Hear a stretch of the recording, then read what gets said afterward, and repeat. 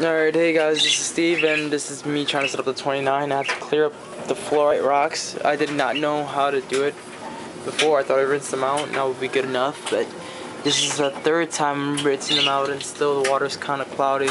This is going to be the last time. I'm just going to siphon the water out and, I don't know, maybe start filling it up, and hopefully by the time, maybe by tomorrow, by the time I try to get the fishes, I'm not sure. Once again, I'm still not sure what I'm going to get. So maybe by then the water will be a lot clearer. Now, as you can see, there's a big mess with stuff here.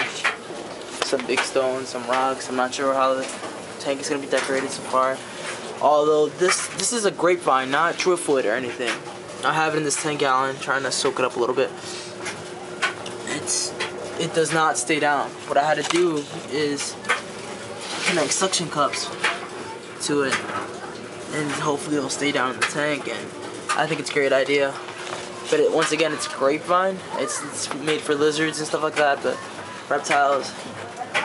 But hopefully this works. I just hope it stays down. If not, I guess not sure it's gonna happen. And I'm hoping that grapevine doesn't bury the water as well. So far, I put this in like maybe an hour ago, and the water's still pretty clear, or as clear as I put it in. I didn't rinse the tank out or anything.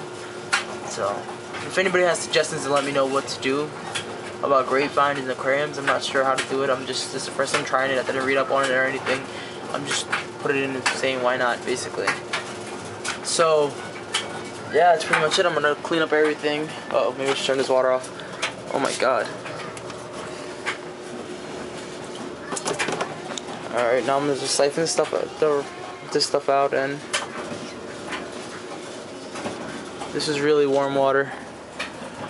I'll make a part 2 to this video then, as soon as I'm done with everything and have it set up. Hopefully it's gonna take a little bit less than 2 hours because it's late. It's about maybe 10 o'clock at night.